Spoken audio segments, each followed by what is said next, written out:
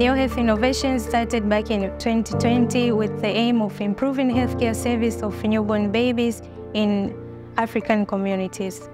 Currently, we are developing a medical device called Local Infant Radiant Warmer, or RILA, which is used to treat newborn babies suffering from hypothermia. This risk of hypothermia is very critical in Africa. About 1.1 million of newborn babies died in every year in Africa.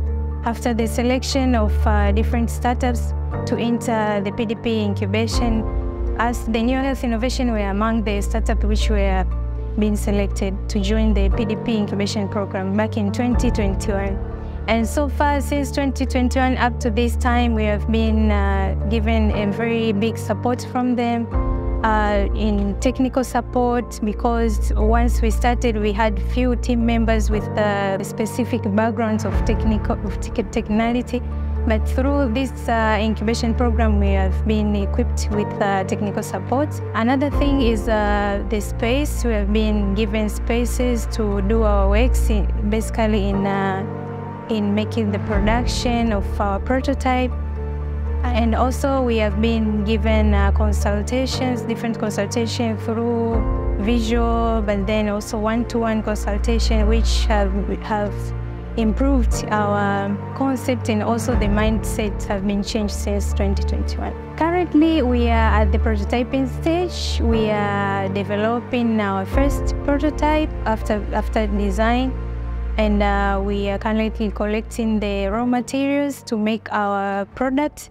And then we are going to do the mechanical testing in the lab here at Bongo Tech. Thereafter, we are going to do modifications for this second prototype.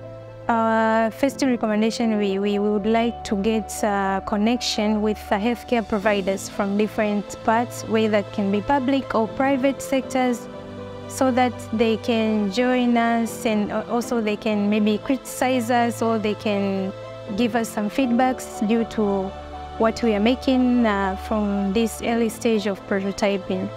But also we would like to Hypothermia Innovation Hub to help us in proceeding the process of getting license and also clinical trials, because as we know, the government think there is a long procedure, but through IHI we hope we can get a very fast way to do our clinical trials in the future and getting licensed.